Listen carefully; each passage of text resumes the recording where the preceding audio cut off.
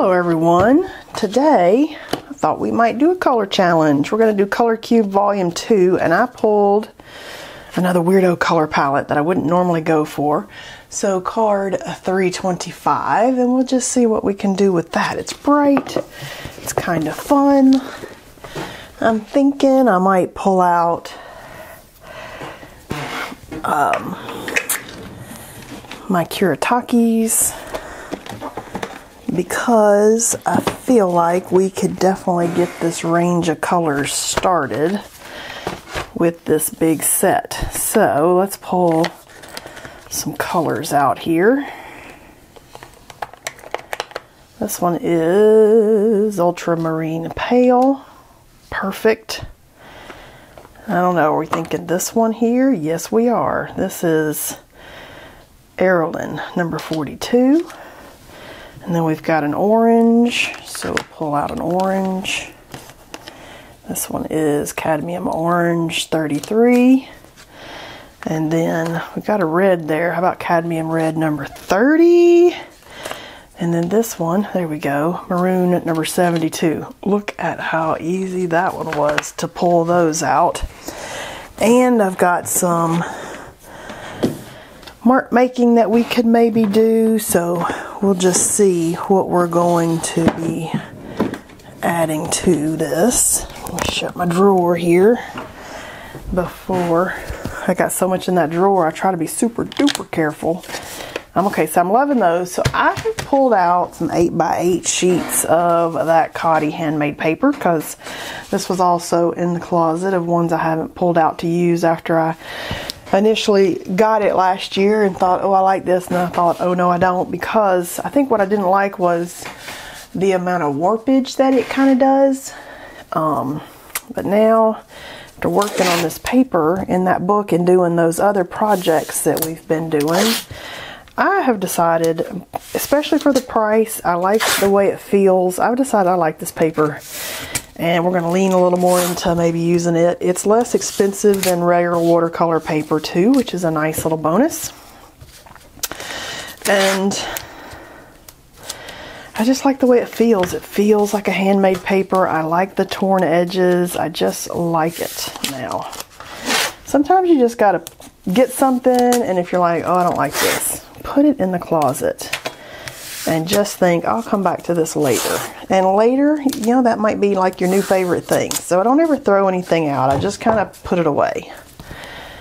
And before you give me the tape this stuff to your clothes to make it less sticky. Yes, I know that trick. Somebody decides to tell me that trick on every single video. Stop telling me that trick. I'm aware of it. I just don't want to do it. So when we pull this tape, we'll just hope it doesn't pull our paper, or I might use the heat tool. But you do whatever trick works for you. I've been doing this a long time, and I'm just probably not going to do that trick. Just in case you people are wondering, because I swear, 2 people on several of the last videos have thought, I'm going to tell you this trick. Okay, I know the trick. Thanks. Stop telling me.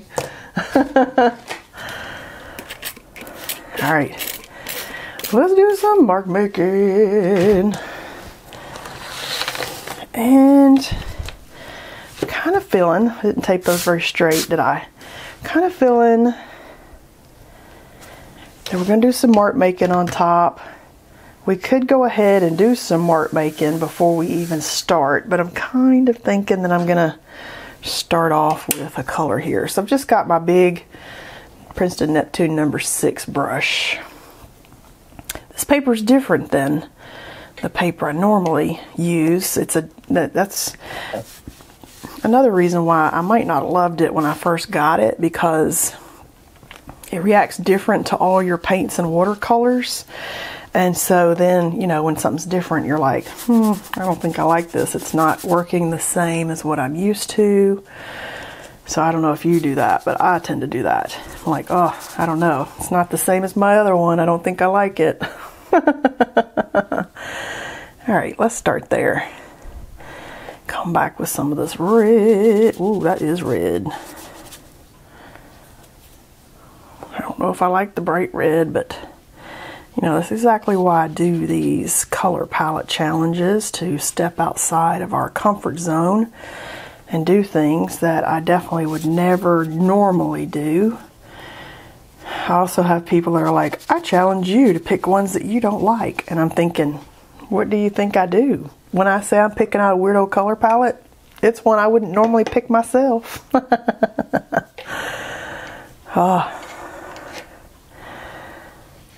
at that. Okay, I don't know if I like the yellow. Did I already use the yellow? No, wasn't that the orange? I think that was the orange. The orange and the yellow kind of look the same there, don't they? All right, let's get this blue out, and then I'm just throwing this down into my water. Somebody said they couldn't match my stuff because they couldn't see my water. There's nothing special about the water, I promise you. And if you feel like my water is my secret magic power, and you can't do the same thing I'm doing, we got a bigger problem. You're missing the whole point of sitting and exploring and having fun and playing at your art table, going where your inspiration leads you. That is my whole point and goal. I want you to have fun painting, not necessarily copying everything that I do. And because let me tell you, when I try to copy people, I can't get it either. Copying is not the same as me intuitively sitting and painting and getting somewhere really cool. Copying is you trying to duplicate everything that I'm intuitively doing. It's just hard. You're never going to get the same result. Are you using the same paper? Are you using the same brush? Are you using hard water versus soft water? I don't know what mine is. It's whatever's coming out of the sink. But I'm just saying, there's lots of factors that go in. Are you using the same paint I'm using? Are you in the same frame of mind that I'm in that day? Or are you, there's all kinds of stuff that goes into whether you're going to get something similar or not. Have you been painting for a long time? Is this the first time you've ever picked up a paintbrush? I mean, lots of factors there. Don't get discouraged, and maybe try to get less upset about not duplicating what I'm doing. A lot of people are like, you make it look so easy, but really I'm just sitting here playing as I'm working, and I think that's what makes it look easy, because I'm having fun and intuitively going wherever I want to go and not trying to come up with any specific outcome. Whereas if you're trying to copy what I'm doing, you're trying to come up with a specific outcome. That's what's frustrating. Start with no expectations. Take the techniques that you see and think, aha, I might want to try that. But don't think, oh, it looked completely different, because yes, it's going to look completely different than what I did. There's no way to avoid that. It is what it is. I'm really liking the blue in there. Let's dry these a little bit. Well, I'm going to let it kind of do its thing, and we'll come back to it. Oh, you know what I'm going to do? I swear, when we're doing these, I have a million things go through my mind at the same time. But this would be a good time to pull out some cardboard, maybe, and just set something on top of here. And we'll see if we get any good cardboard marks out of that. Got another one over here. I don't know if the paper's... Maybe the paper is too dry, but all right, let's let that kind of sit. What we're hoping is the cardboard soaks up a little paint, maybe pushes a little paint. I may have let it dry too long on this one. We'll see, and I'll be right back. All right, I don't know how dry we are yet, but I've let this sit for a while I have just putzed around my art room. Okay, that one was too dry. We didn't get nothing out of that. Oh, we got some good ones out of that. Okay. We got a ton of texture out of this side, so let me make sure that this is dry, because this paper's warped. That's why I want to make sure, see if I can flatten that out a little bit. That's the only thing about the Cotty paper. That's what I didn't like about it the first time I had it out using it. But I do like the handmade feel.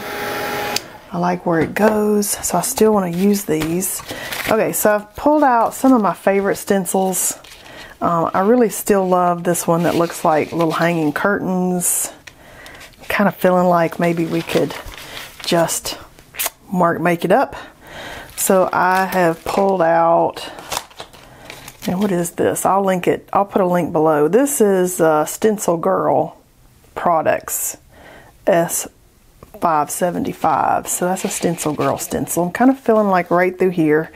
And what if we do it in, say, a red? We could do it in this blue. I'm kind of feeling the blue. Okay, so I've got this blue light by the Blick matte paint, which is what I really like playing in. I like the matteness of it, which I can make my own paint matte with gesso, but I just like those. So a little bit of paint here on the sponge. Let's just see. And I just am in a fun and funky mood playing lately here with some of our paint projects that we've done here on YouTube. So I'm just kind of feeling like let's just continue along. Just some of the funky ideas that might come to us as we're experimenting. I'm not trying to create some masterpiece. I'm having some fun playing, trying out new colors, experimenting, just finding the joy of scenting. Just finding some joy in sitting at our art table. I'm going to put that down here because why not? Why not? Just because. And I like layering my mediums. You just got to be thoughtful in the way that you layer it. So if you wanted watercolor and acrylic paint and gouache, could you put gouache on top of acrylic paint? Probably not your best choice. Probably won't work for you like it should. But can you put watercolor and gouache on top of each other? Definitely. Can you put acrylic paint on top of watercolor and gouache? Definitely. Can you put oil pastels down first? No. This is Brushmark by Tim Holtz. And I like that it looks like some brush marks, which we could do ourselves too, but it's kind of fun to be like, okay, let's throw a few of these in here, maybe in this burgundy, or this, it might even be a bright red, but I'm going to leave the blue paint on here and maybe it'll be a purple. But I think I'm just going to throw some of these out here.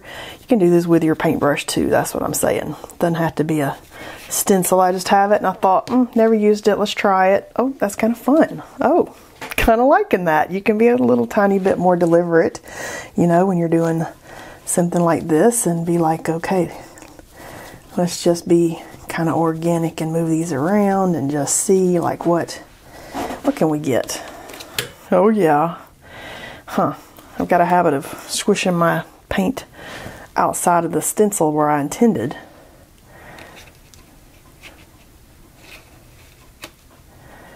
Like you can see it a little bit right there.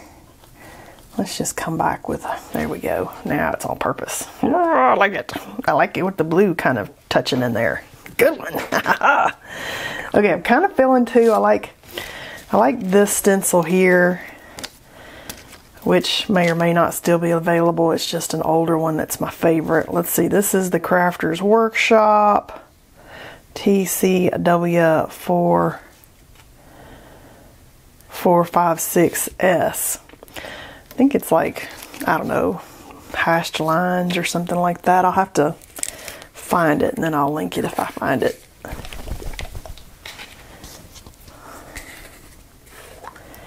But I'm just feeling the fun. Let's just keep on dipping that same sponge in there. Why not? Kind of feeling like maybe right through here.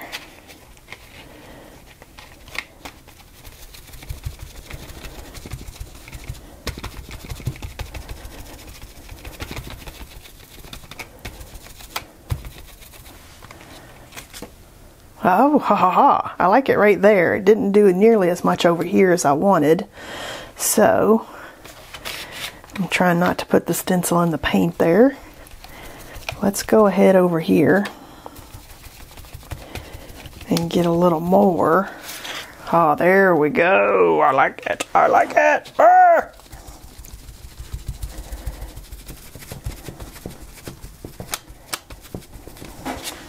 Oh, yeah. That was a little overdone in how I pressed the paint down in there, but I don't even care.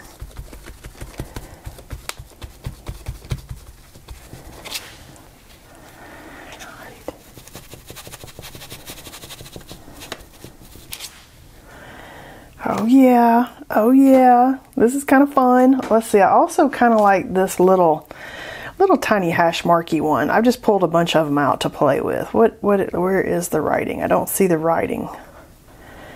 All right, don't think it's labeled, so I'll definitely try to find that link.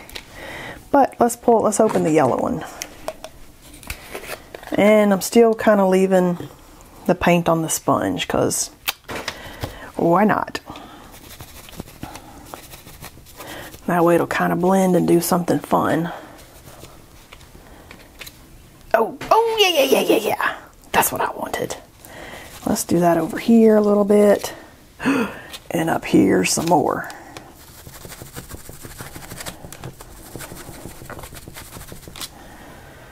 Fun! Okay, this is a little bit of crazy fun today, but I like it. I like it. Now I feel like we can come in here with maybe some Stabillos. Let's see if I can pull these out without making a complete mess of everything up here on my thing. I've got a little cup of the Stabillo Woodies. Pull those out. Let's see, because we got this red, we definitely got the orange and the blue.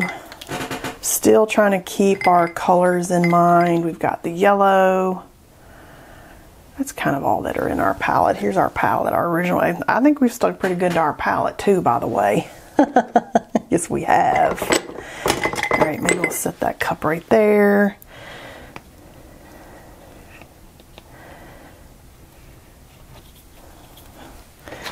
I'm gonna move this where I don't set my hand right into it. I also have my Neo-Color, oh, you know what I'm saying, my Mungo oil pastels over here. We could pull those out and use those too, because I like the vibrancy of the color of the pastels, which is why I use those so much. I love them.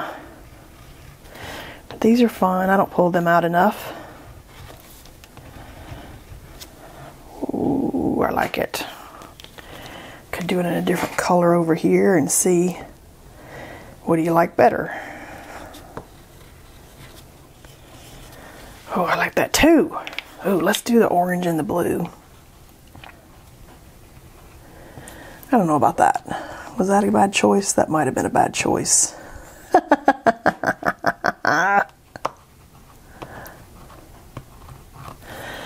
I don't know about that. Let's see. Maybe if we do the red on top of this side, and then we can be like, oh, we like this or that better. Let's just see.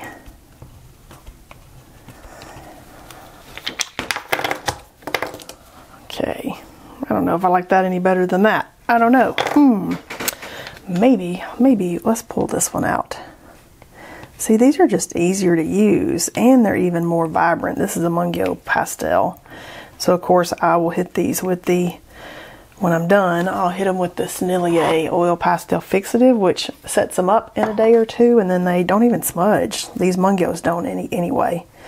It's kind of cool how that works with these, because, you know, oil pastels, for the most part, don't really seem to dry because of whatever medium it is.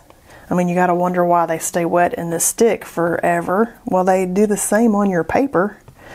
So that pastel fixative seems to get them to a tack point where you can touch it and it don't smudge and come off, and I love that. Okay, I like that too. I like it. I like drawing on top of stencils because it gives it depth and layer. Like, it just gives it extra depth and interest.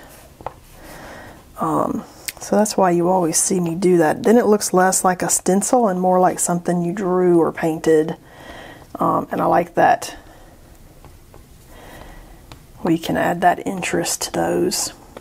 Gives them like a more three-dimensional kind of feel. It just adds to the interest. Oh, what else do we want to do? Okay, I like that. Let's see, maybe a red. Maybe I like this red.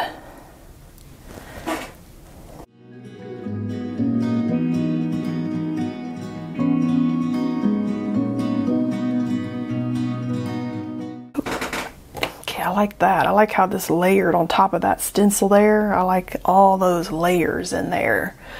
I like this gold over here too, which is that yellowy color that we've got.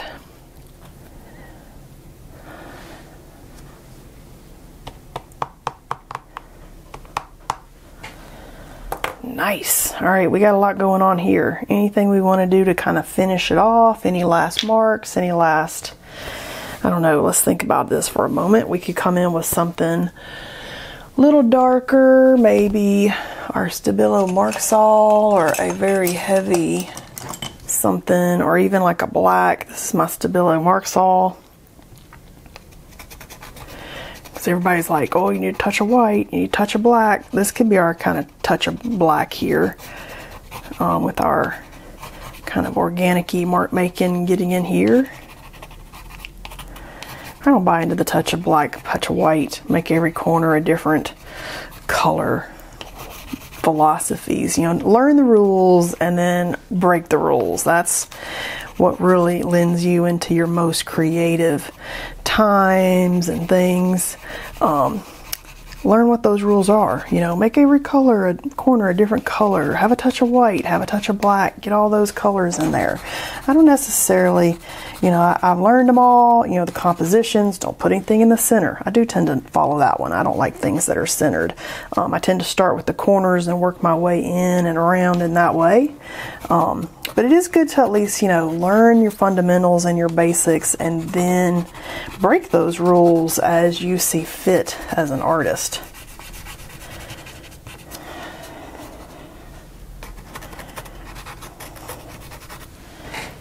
Okay, I'm liking the scribble bit. You may not like it, but I like it. Do the things that you like. Take from the different parts of, you know, what an artist does and do the parts that you like into your own work, and then that will kind of guide you into your own style, all the parts that you like. Okay, I'm loving that actually. Now I'm even thinking we could come back with some white Posca dots and then I'll feel like we're there.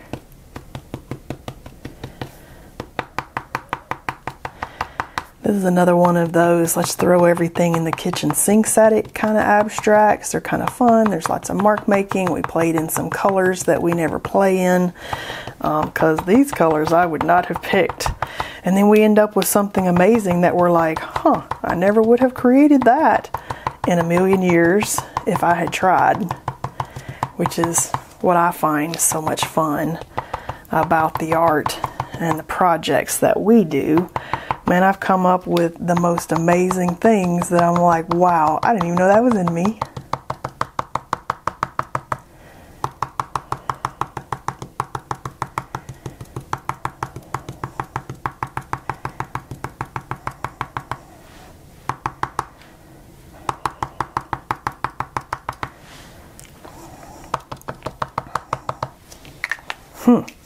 I don't know, I'm liking it. Let's peel the tape and see what we got, and then we'll know, do we need to add anything else? So we'll know. All right. And I love it when you peel the tape. To this day, it's still my very favorite part of the project because it like reveals itself. It turns into magically a piece of finished art, whereas, you know, because we've got this edge that says I'm finished. You got somewhere you can sign it at the bottom. Whereas when you go to edge, you got to frame it out till it looks finished. And I love peeling the tape and being like, wow, look how good that looks. Didn't even like expect to get there. Like, look at that. I think that turned out pretty darn cool. Like, that just made today's a great painting day. Man, I can't tell you how excited. I got goosebumps. I feel like we're at the theater, and these are little bits of color and stuff, and the curtains that we saw when we were at the theater. Just the feeling. I feel like we're at some fancy show and we're watching something that's gonna just be so amazing. It's like a sigh of relief when we peel the tape and we're like, oh, I love it so much. And I definitely would never have created this off the top of my head without the help of my color palette cards. That's why I love them so much. Look at that one. Now, should we flip it? Let's see. I'm kind of loving it with the curtain at the top there. We could also do, ooh, kind of loving that like that too. Let's just see. Like if we did that right there. Whoa, kind of like that right there. Oh my gosh. I hope you guys, okay, I'm feeling, look, I'm really feeling that. It looks like the continuation of the two when we do that, doesn't it? I hope you guys had fun painting with me today. This ended up being a great painting day. I think we stuck to our color palette pretty darn good. I was going for fun, whimsical, pattern, color, and I definitely think we got there today. Super fun set. All right, guys, I will see you next time.